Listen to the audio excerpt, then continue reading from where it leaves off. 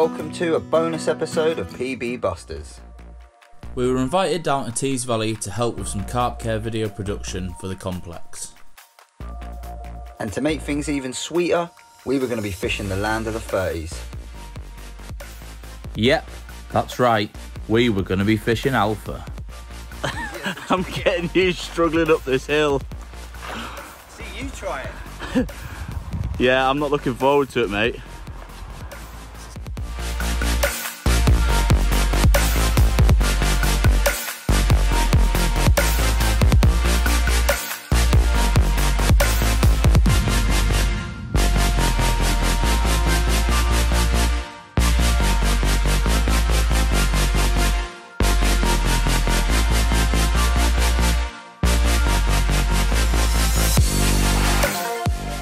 Alpha is a 2.5 acre lake with a central island and underwater features such as a long winding bar and deeper pockets for fish to hide in.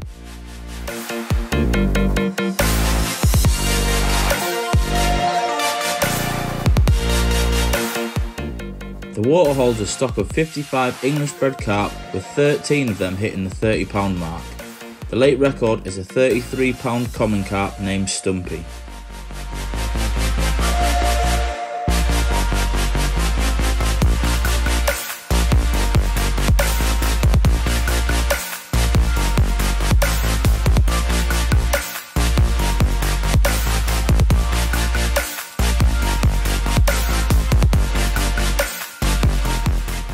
We couldn't wait to get our rods in the land of the giants.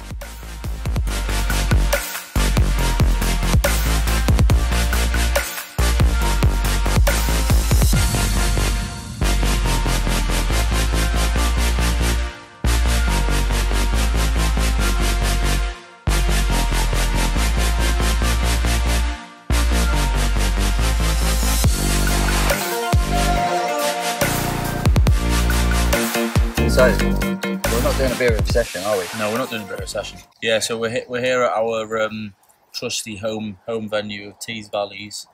Back on home turf. Back on home turf. After a fantastic session for me. It wasn't. It was. It was. Nah, it was alright. It was alright. I tell you what, we had a great time. I enjoyed the sun. I enjoyed the beer. Fishing was alright for myself. Listen, if Foxy probably come away with 2 fish and I had 1, then it probably would have been okay. But because he absolutely smashed it, I feel like I was a bit rubbish.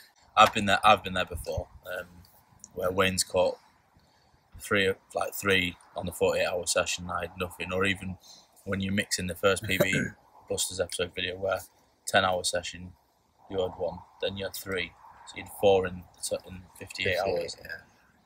Swings and roundabouts, isn't it? I mean, you're never gonna. Well, I hope one day we do have a great session, both of us. Yeah. Yeah. But no. So we're back on our home turf. The weekend just gone was epic. Yeah, it was. The time spent was unreal. It was meant a little road trip like we've not done before. So, and it's just a little taster of what we can expect from France. We're actually on Alpha today. Alpha, I've been buzzing. I've been waiting a long time to get on this lake. So you should have to fish 10 sessions on Eagle, but this is nice, by the way. Yeah, this isn't a bots, but this is Aldi's version of Peroni. But yeah, so you should have to fish Eagle 10 times, but we're actually fishing Alpha with Ste, who's the owner of Tees Valley Lake. So we're basically getting a little bit of tuition off him. And also, in return, we're going to be, hopefully, shooting some carp care videos for him, if we can get some carp out. So yeah, hopefully we'll be able to shoot that video for him. We need some fish to come out first. So Steve's really confident. So if he is, I am. Yeah. What the hell? He knows this late, but it's nice. So yeah, we've been taught a few things from Steve. Some rig tying tips. Rig tying, but I mean, what might come in handy as well is he's told us some good spots around the lake as well for the swims that we're on.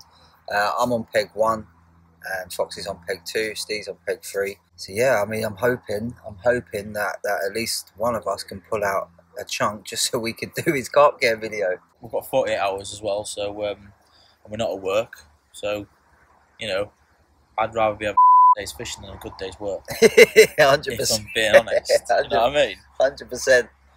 Yes. So I'd rather be out blanking than Yeah. working. Yeah, I'm sure we all would. Definitely. So, but yeah, we'll just have to see how we go, and hopefully in this video we can bring you a couple of carp. A carpopotamus. A carpopotamus, as Wayne says, and yeah, it'll be a bit of a different video. Just, you know, it's a PB Busters one because we are fishing for the big girls. You know, we could be pulling out a 30-pounder and absolutely smashing one of our PBs. Can you imagine? Mate, I'd be happy with a 20. I would. I think the lowest one in there is about 17.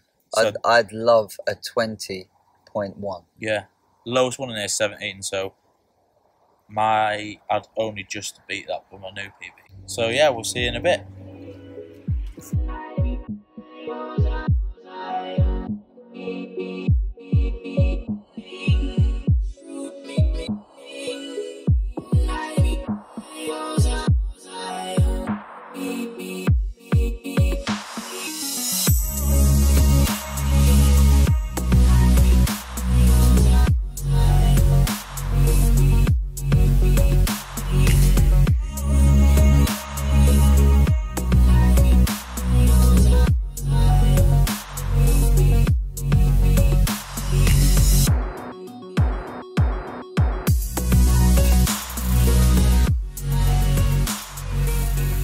Well, you couldn't have timed it any bloody better. I've popped off to go poo this morning, put my receiver over to Foxy, and what do you know, whilst I'm taking a poo, Foxy lands my fish. Oh, stunning fish. Hit a shoulder there.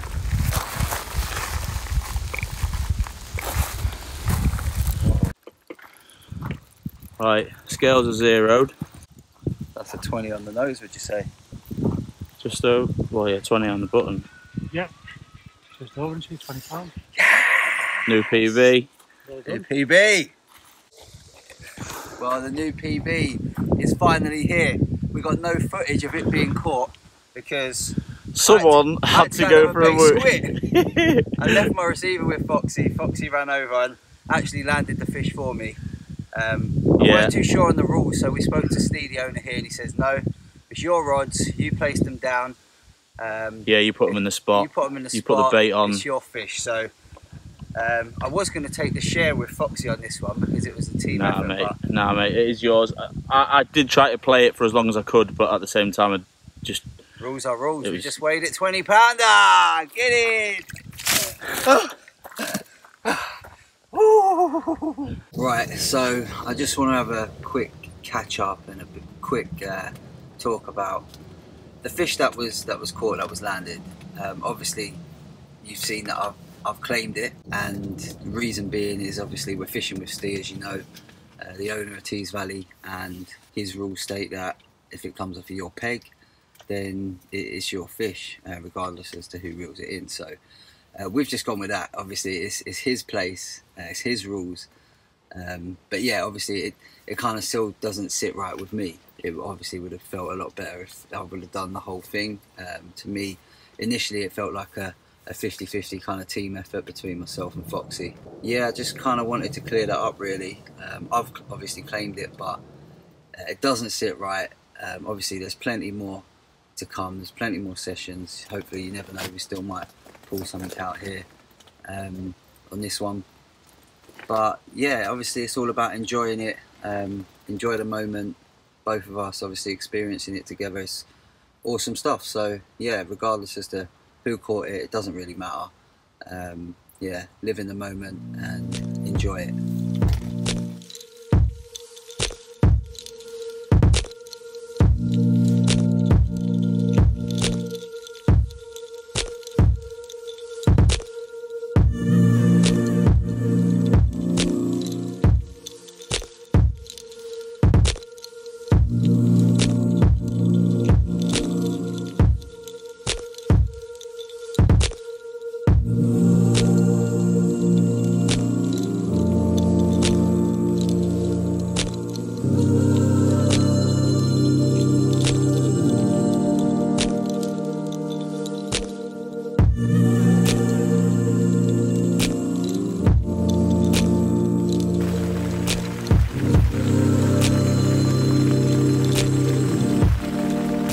Okay, so I just thought I'd show you guys, well, it's a bit windy and cold out there, so me and Foxy are just kind of doing our own things on our bivvies. But yeah, just go through kind of what Steve showed us in terms of what he does on the lake with his pellet. So we've just got the micro pellet that they sell here. I've already put the water in, but basically what he does, he puts the pellet in, puts a bit of water in, just soaks them through, just so they're a bit damp. See, it's damp. It just breaks away nicely. And then he uses an attractant.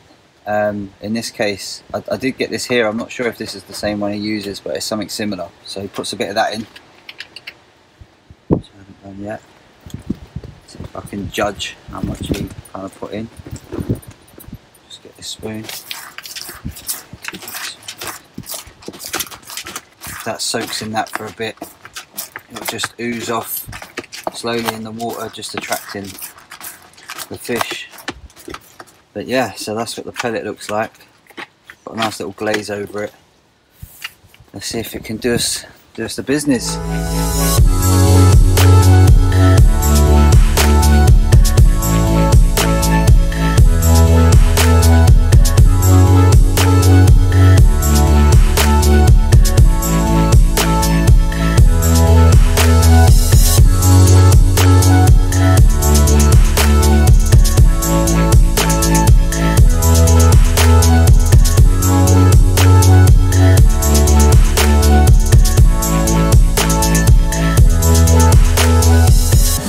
Good morning, everyone. Oh, so it was really quiet through the night. Oh, it was nice and warm. It was nice and warm last night. No fish, unfortunately. Nothing to shout about, but still got a couple of hours. I've got a feeling one of us is going to pull something out in the next couple of hours. I really have. We'll see what happens. But yeah, yesterday was pretty good. It was a nice day yesterday. But yeah, yesterday that the fish come out around 9 o'clock. That is in about 2 hours, an hour and a half. So yeah, I got a feeling that we could have one out before we go home. Fingers crossed. Okay, peeps, so just thought I'd do a little bit of a message. I haven't spoke much to the camera on this one really. I've been trying to learn as much as I can from Steve, and obviously we've been helping him film and stuff, but so far for me it's looking like a blank. The wind's been blowing into my swim. I'm in swim 2 on Alpha. It's been blowing into the swim for the last 24, 36 hours, something like that. Hasn't done anything, haven't had a nibble on any of the rods yet. Never know, I've got like hour and 20 left, so we'll just have to see. It'd be lovely if I could get into one, but if not, I've definitely learned a lot from spending some time with Steve. Learned about rigs, learned about bait placement, learned about, you know, how to keep things simple, and then loads of stuff about the carp care. Obviously we're going to be producing some videos for Tees Valley on carp care, and that's what we came here to do. So if Steve's happy with it, I'll probably put a few clips of that into here, because it's really insightful and it's good knowledge. And like I say, I've learned a thing or two about how to handle the carp and how to stop them kicking off and all sorts. So yeah, it's been really, really useful.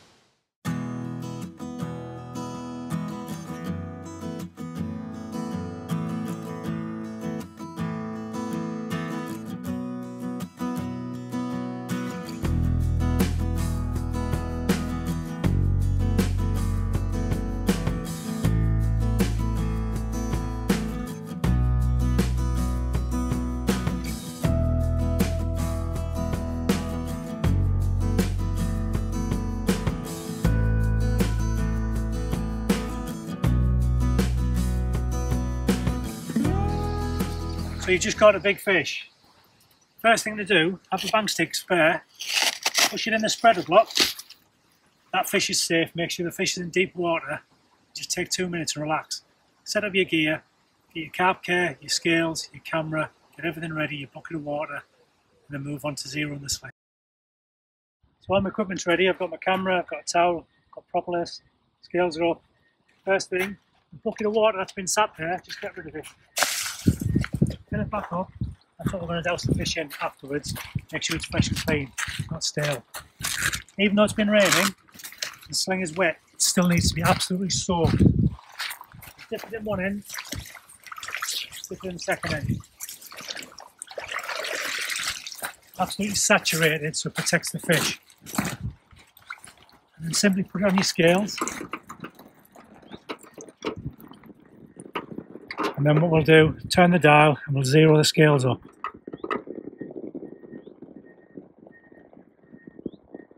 Perfect. So the sling's zeroed, and now I'm going to put the fish in the sling. It's a big fish, this, in the net. So we're going to put the net inside the sling and lift the sling into the hooking mat. The sling will float, it's a flotation sling. Take our bank stick out.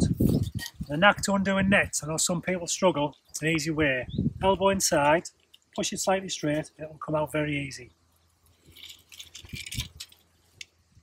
As with barbless hooks, I've actually already unhooked the fish in the net. Sling either side.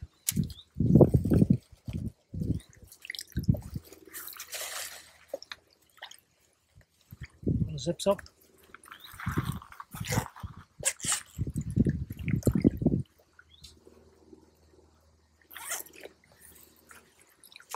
So the net's all inside the sling.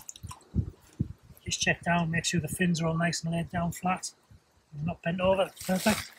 Then we can lift the fish straight up and turn up in that.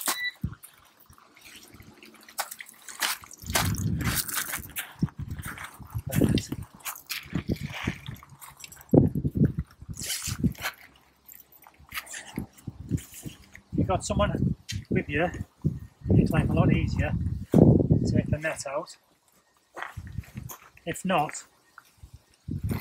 fish under halfway the fish, pull the net under.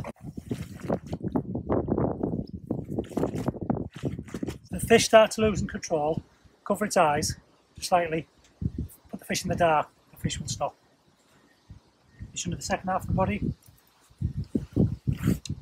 slide the net out, that's the net out. Sling back over, zipped up, always zip it up.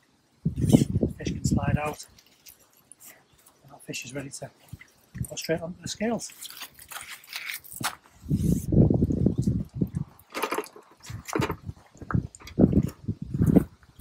That's a nice 30-pounder. The way we've just zeroed that sling, weighed the fish, we know now that fish weight is 100% accurate. If you did it a different way by not zeroing the sling first and trying to deduct it afterwards, you sometimes get false readings and you don't get an accurate weight. Another thing is, we supply these weigh hooks on the fishery. All scales should be held from here. If you're not using the weigh hooks and you're holding scales, they've got to be held from here or with a bar. Never hold them like that. You will always get a false reading on the scales. Always have to be from the pull where they're designed to be held from. Okay, fish is all weighed. I'm going to move it. The reason being, I don't want any clutter in the background. I'll get off your mat and take your mat with the fish. And that will protect the fish. Okay. You've got a tripod and everything, etc. You would have it already set up. I have a friend here who's going to have to take the photos for me. And I will show you how to take the photos and hold the fish. Okay, we've moved the fish safely inside the unhooking mat. That's a beautiful fish. Just going to give her a little bit of a wet water. Make sure she's nice and soaked. To hold the fish safely, okay, my right hand first, I'm going to go on the anal fin there. Fingers either side, and your palm will balance. Same with my left hand. I'm going to go right through and go on the pectoral fin there. When I pick her up, she'll balance in my palms perfectly. If she starts to go, I feel she's going to move, I'll roll her back into my arms very calmly. So she'll stay there perfectly. If I feel she's going to go, simply just do that and nail her back down. Okay, balance her up. Feel she's going to go, roll into my arms, lay her back down. Absolutely perfect. You don't need to lift her high, just slightly above your unhooking mat so you get a nice picture shot. You can take your trophy shots. Again, there's no clutter in the background. We've got a beautiful reeds behind us. There's no bivvies, nothing there to distract you on the photo. If you suffer from a really bad back, you come up on your knees, do the same thing, fingers through between the fins, lift it up, put your elbows on your knees and just balance her. That'll take a lot of pressure off your back and you get a lovely trophy shot there. Okay, always treat the hook holds and any damage that you see on the fish. We recommend Propolis Wound Seal from NT Labs. You sell it at the fishery or you can get it online. Dampen the hook hold very lightly, just dry it off. Bit of Propolis, only takes a little bit, doesn't take a lot. And I don't know if you can see it clearly, once I've put it on, if I wet it, it seals like a plaster. And that is the perfect antiseptic treatment. I've got a little mark on its fin up here, which I noticed just there. So again, just dab it dry, just that tiny bit. Bit of Propolis on. Fish is behaving really well for us. Bit of water over the top, and that will set like a plaster. And she can go back and she will be fit and healthy. Perfect. Okay, so everything's done, fish is all safe. Got her back in the sling. Just going to release her, undo the sling fully. I'm just going to hold her in the water until she's ready to go.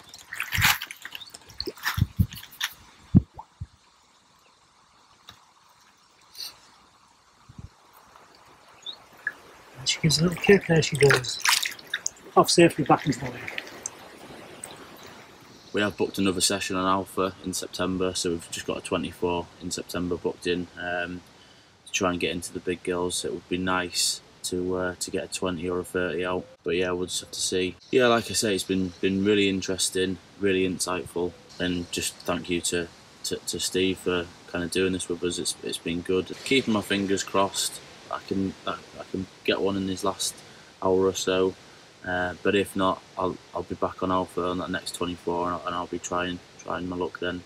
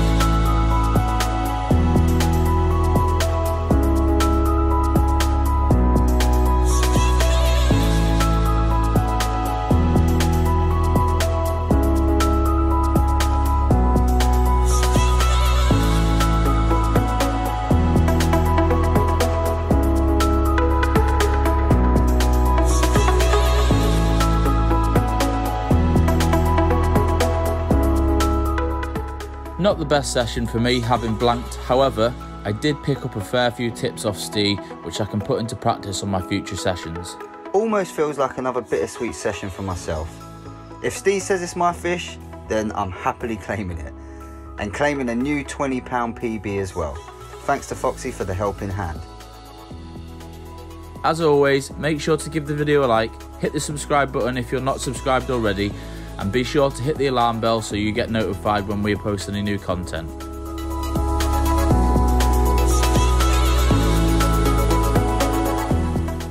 Thanks for watching.